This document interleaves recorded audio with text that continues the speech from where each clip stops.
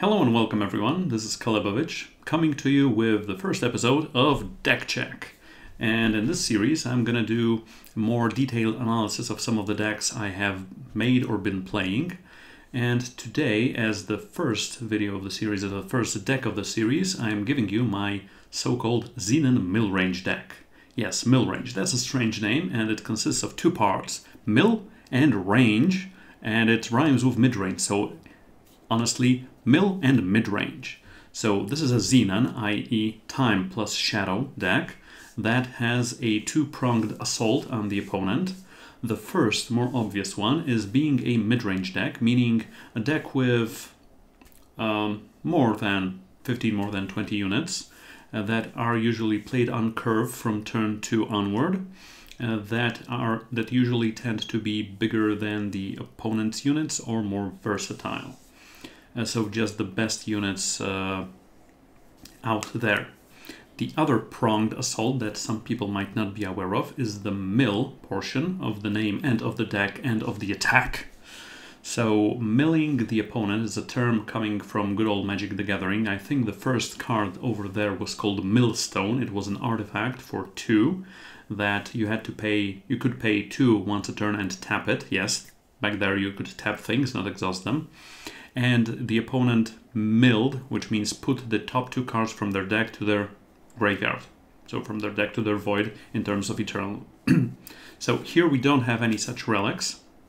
And honestly, there are the things that can mill the opponent in eternal card game are few and far between. But nonetheless, I have been trying for the past month or so to make a mill deck. Make a working mill deck that's at least tier 2. So at least maybe playable. My first attempts were back in Season 4 with Fall of Argentport and Into the Shadows campaign. When they were out, I was playing a Xenan Mask of Torment deck that focused on life stealing and life force abilities. And at a particular moment, while playing that deck was running a card that is called Dream Snatcher.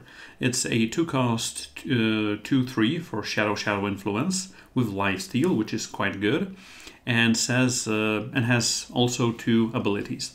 The first one, whenever the enemy player discards a non-power card, this unit gets +1 attack permanently.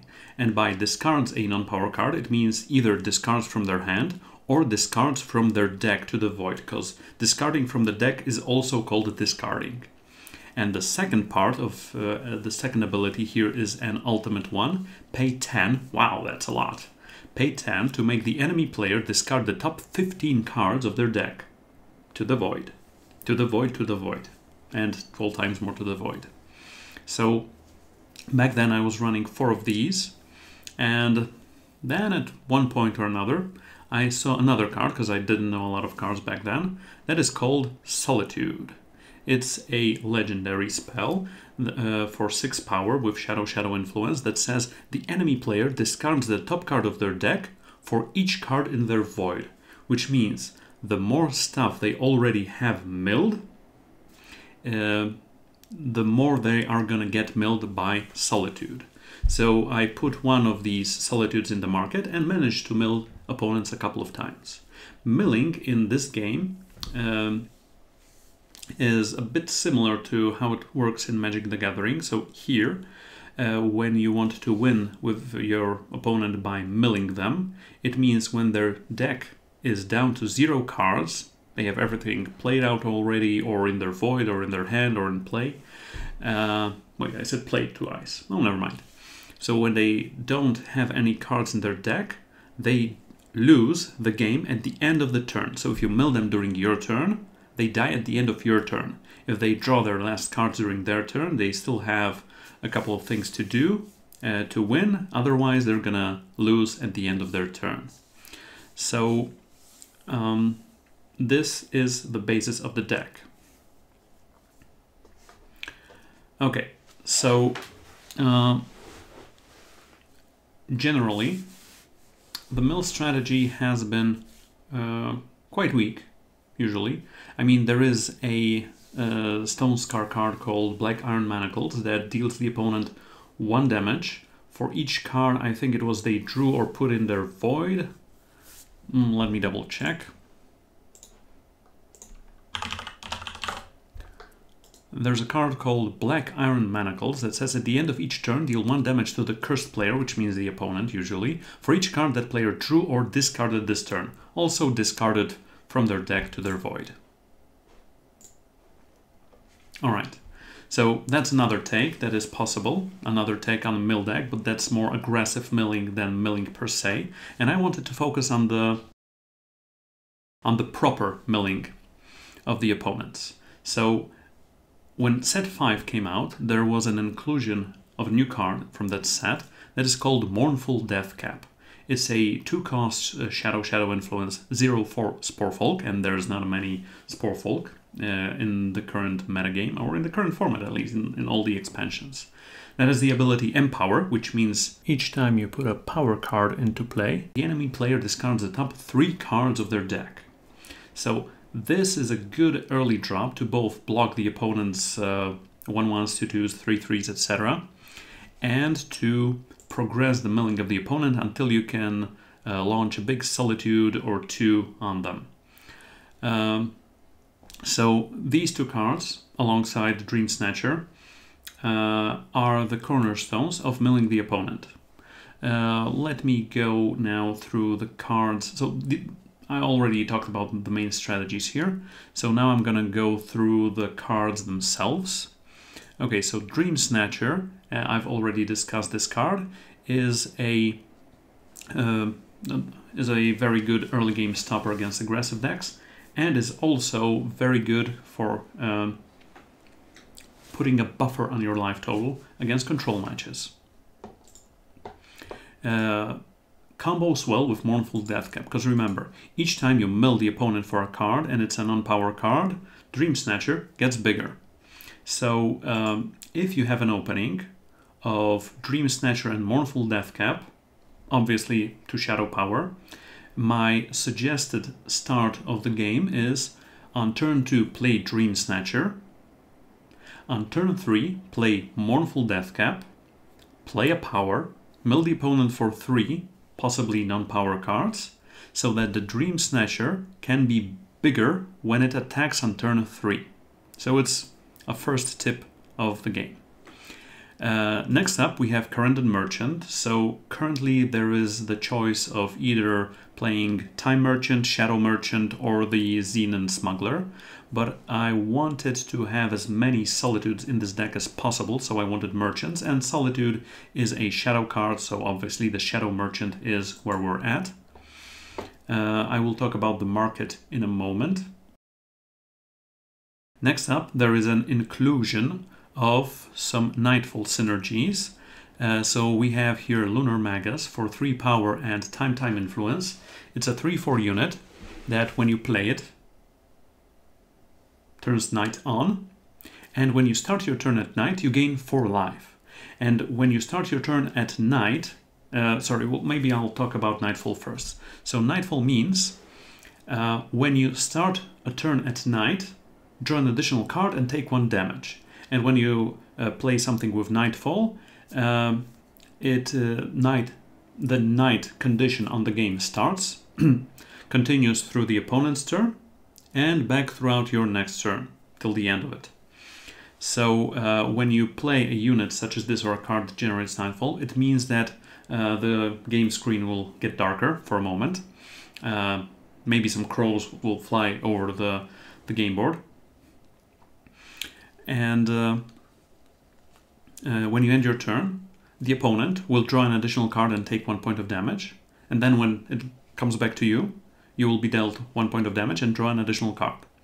But remember that dealing 1 damage and gaining life from Lunar Magus happen at the same time. So if it's night, you're at 1 point of health, and you have Lunar Magus in play, you won't die. You will reset yourself to 4 points of health.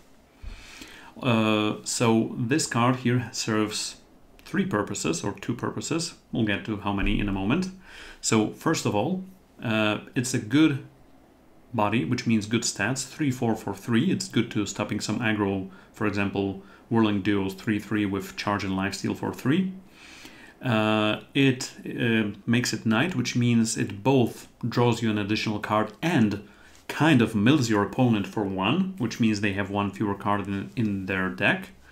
And it also can buff your life total. So 3 cheers for Lunar Magus. Next up, when it comes to Nightfall, here we have Duskwalker. It's also a big body Radiant for 4 power. With Time Shadow Influence, it's a 4/4. When you summon it, triggers night also, and you have +2 maximum power at night, which means if you have this in play and start your turn at night, you have 2 more power to spend for playing your stuff, which is usually good for putting more units in play or for killing the opposing units the opponent has in play. Next up, the be-all end-all of Shadow 4-drops, Baby Vara or Vara Vengeance Seeker, 4 power with Shadow Influence for a 3/4 hero sign. Lifesteal, nothing can have Aegis, which has its uses, obviously, and when you summon it, when you play it, the enemy player must choose. They either sacrifice one of their units in play, or Vara gets +2/+2 and Deadly, which means you either play it as a 3/4 and the opponent loses a unit, or you play it as a 5/6 with Deadly and Lifesteal, obviously. So, bonkers. Obviously, when this buff is permanent, so when it is deadly and you then return it from your void via Dark Return or something like that, it still stays deadly. So it's a good cornerstone of the deck. I'm only playing 3 of these because unfortunately having 8 4-drops was a bit too much for this deck, and I have been stuck with 4-drops time and time again, or time and shadow again, unable to play them. Next up, we have the Bear of a Behemoth, a World Bearer Behemoth, for 5 power and 3 time influence. And this time influence requirement is unfortunately a doozy for this deck, so currently I'm not sure if I will continue playing this card, but so far it has been performing quite nice when I was able to play it, obviously. It has Overwhelm, and also when this attacks, you play 1 random power card from your deck, then increase this ability by 1. Which means the next time it attacks and gives you 2 power cards from your deck. And this card has an amazing stat line, 6/7 Overwhelm for 5. That's like bonkers. Also, all this getting you additional power helps you play more cards, obviously, helps you trigger your Mournful Deathcaps and later on Mystic Ascendants, and also puts you that much closer to the ultimate ability of Dream Snatcher of milling the opponent for 15. So all in all, very good must kill. So the so-called must kill.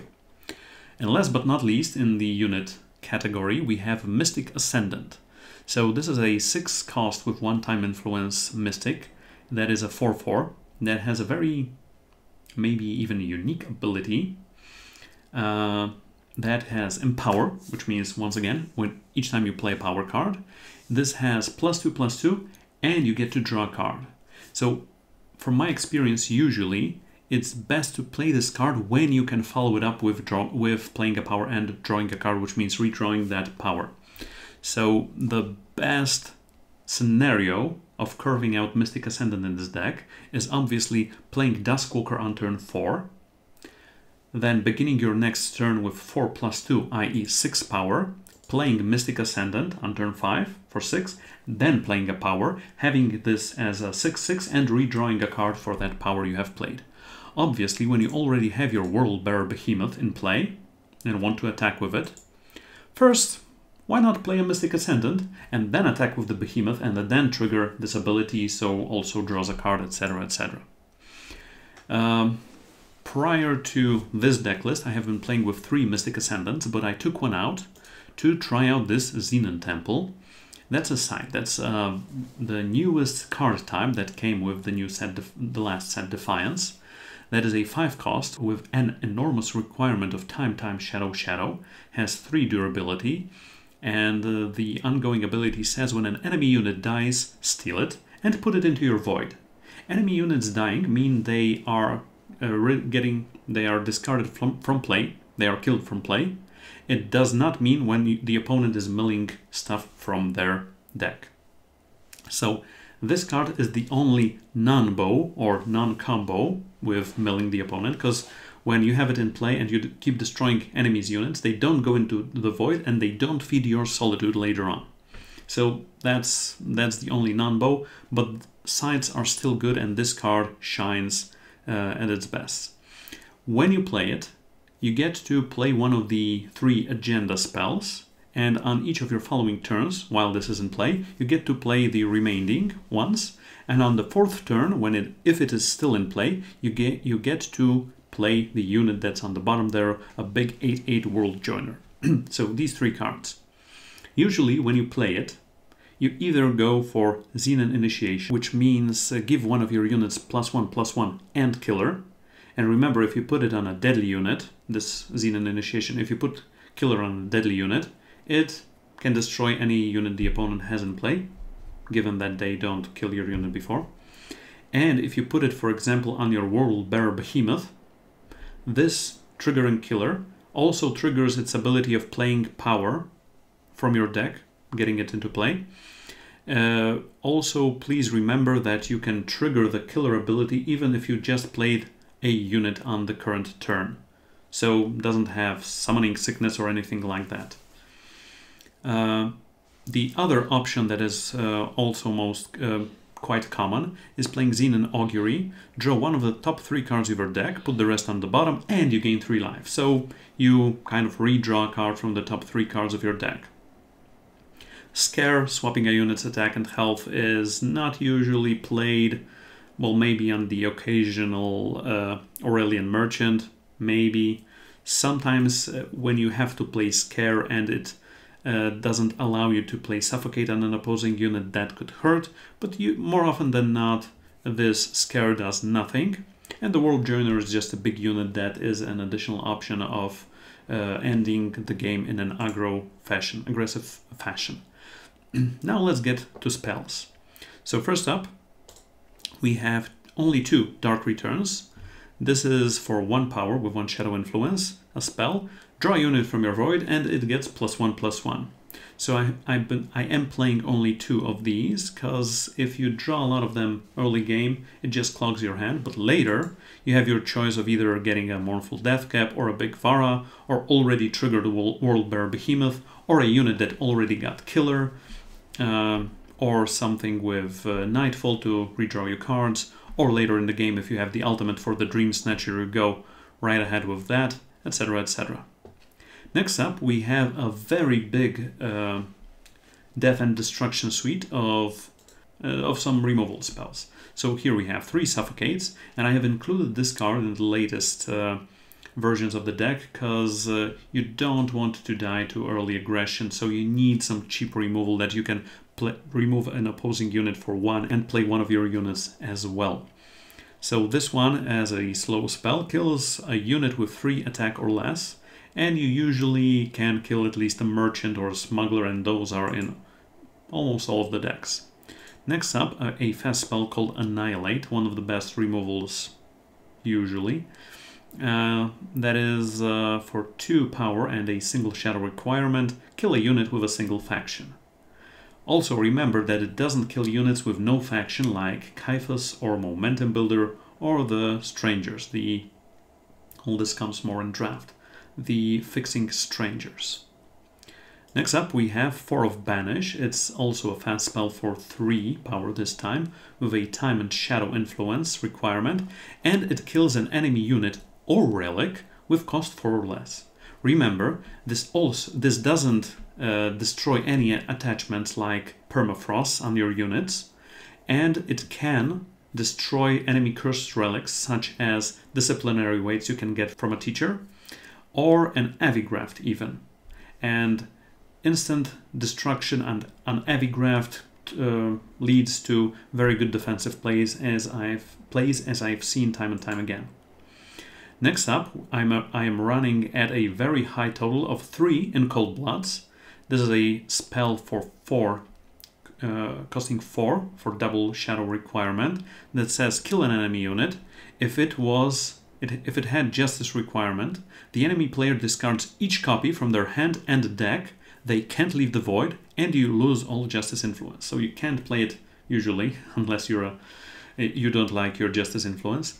So you don't want to play it in an Argent Port or Argent Port based deck. So in Cold Blood, this has a couple of upsides. First of all, currently there are many decks that are running Justice or multi-faction unit that have Justice, like all the Rakano aggro decks, all the Argent Port decks, all the Winchest decks.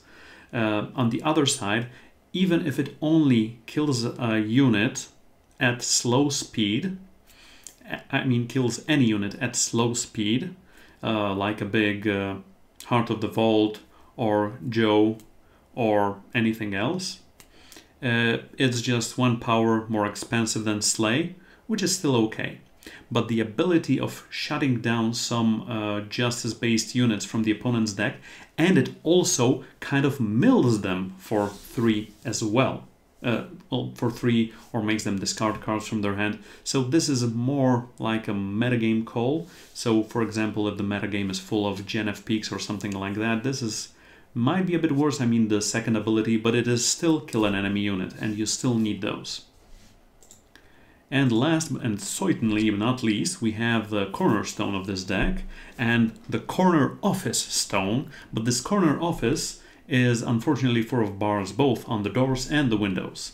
So this card that I've already mentioned, Solitude, is a 6-power spell with double shadow requirement that says the enemy player discards the top card of their deck for each card in their void. So everything you kill, everything they discard on their own, every spell they play, everything you mill, it is already building up this Solitude, and there is usually a small green number here when you're playing this card that helps you and says how many cards the opponent already has in their void, or you can just hover over to their void and see how many cards they have there. Also, if you there is a quick Solitude count, so if you have a Solitude and a Mournful Death Cap, and you want to math out if you're able to mill the opponent or not, remember, then the death cap mills twice. First it mills 3 cards, and then your Solitude mills 3 additional cards. So if you want to count it, for example, if the opponent has 20 cards in their void, and you have a Mournful Death Cap in play and a Solitude in hand, you know you can mill the opponent for 26 cards this turn when you play a power. So if you play a power, mill 3 cards, the opponent now has 23 cards in their void, and when you play Solitude, it mills them for 23 more cards, so 3 plus 23, so it's 26 with 20 cards already in their void, 46, so this means the opponent is almost already milled out. Another quick math reference, if you have double Solitude in your hand, you just get the number you have in the bottom corner and multiply it by 3. So for example, if it says the opponent has 17 cards in their void, which is usually a number I see on this card, the first one would mill the opponent for those 17 cards, which means 17 plus 17 is 34. So the second one mills them for 34. So the amount from the first and the amount they already have. So it's x plus 2x, which means 3x, which means you just multiply it by 3. Hope I didn't over-convolute it. Next up, we have the power base. So it is the usual, given that our influence requirements are double shadow on turn 2, double time on turn 3, and triple time on turn 5, we need many a card that gives us double influence. So we have the full amounts of crests, seats, and banners. But please, always remember which are which come into play depleted, which come into play ready. Because it happened to me on more than one occasion that I've played a banner when I thought I had a seat, or the other way around. Also, you have 11 sigils, 5 times sigils and 6 shadow sigils for triggering those seats. And you have 4 amethyst waystones that these are the shadow waystones that you gain shadow influence and don't come into play depleted, but they don't trigger themselves for the seats. And after you play it, if you have at least 4 shadow influence, Nightfall, which means it triggers Lunar Magus, it triggers Duskwalker, and it draws you a card, draws the opponent a card, etc, etc. But also remember, it deals damage to the opponents. And I was able to win with one of the opponents, at least one of my opponents, with that last Nightfall damage. And it's very satisfying indeed. Okay, next up we have a section called the Market. That is full of 5 shadow cards from our current merchants, and it has Devastating Setback. This is a good card usually against Praxis tokens and cleaning up some aggro boards. Remember, when you have 6 power you can merchant for it and play it, but your merchant dies. On the other hand, the rest of your units survive through it. So this has 2 modes, either the one I've already talked to you about, each unit in play gets -2/-2 this turn, only this turn, or the enemy player discards a spell or attachment of your choice from their hand. So this is also a card you can catch while playing against a control deck. So this is a more expensive Sabotage with a modal, something like that. I have thought about exchanging this card for an Extract. I was thinking about exchanging this card for an Extract. That is a 3-cost double shadow spell with lifesteal, deal 3 damage to anything, and Scout. So this deal 3 damage was mostly to kill sites. So this is also a possible addition to your market if you're encountering a lot of sites. Not the Gen of Peaks or Dizzo's Office, but it can kill the rest of them. Second card in the market is the 4th copy of In Cold Blood, because you just usually need a removal in there. Third card is called Burglarize. It's a 4-cost spell with double shadow requirement, Nightfall, and also steal an enemy relic and put it in your hand. So first, when I was playing this deck, I thought I don't need Burglarize, so I already have 4 banishes in my deck, so I can get rid of Avigraphs, Combustion Cells, Disciplinary Weights, etc., etc. But there are a couple of cards that this can't get rid of, and the biggest and the baddest of them all is Martyr's Chains. So when you're playing against a chain deck, you can just steal it from your opponent, play it, you already have some Empower synergies, and you just run wild with it. Next up, Xenan Temple, already talked about it, so this is usually, from my opinion at least, when you are playing mid-range / control decks like this one, you need a proactive 4 or 5 drop that you can always get from the merchant if you don't need anything else. Because this market is usually reactive. So if the opponent is going wide, you go for Devastating Setback. If the opponent has a big green unit, you go for In Cold Blood. If the opponent is playing Relics, get Burglarize. If you're already winning, you get Solitude. But if the board state is neutral and you're ahead, or maybe not ahead, but you just want a card that gives you some kind of an advantage, you go for the Temple. Also remember that this acts like removal, because it can get you Xenan Initiation on the merchant that you already gotten this with. And last but not least in the market is the 4th copy of Solitude, so at least right now you're playing 4 to 7 copies of Solitude. 4 to 7 copies of Solitude, because you can count each merchant kind of as a Solitude. Also remember that if you're exchanging cards with a merchant and you can put a Shadow Sigil or a Time Sigil from your hand into your market, and you have all your requirements in play already, which means 3 Time and 4 Shadow, put a Shadow Sigil in there, because there is always a chance of you needing to get that back from the market with an additional merchant.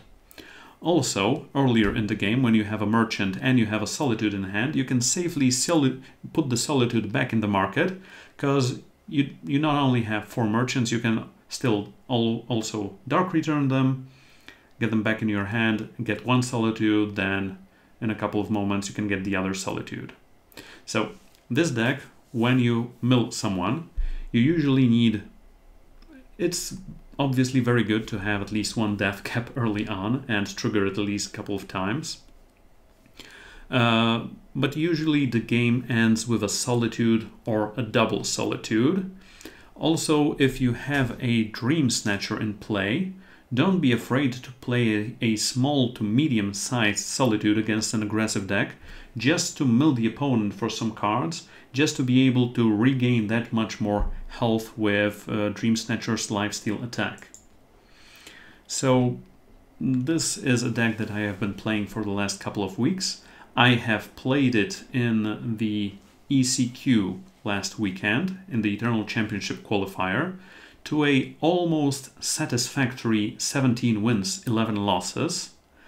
I was 2 wins away from getting into top 64, and my ending place was number 113th. Okay, so that's it for the theory. Now, let's head over to the games. Also, thank you for listening. This was Calebovitsch.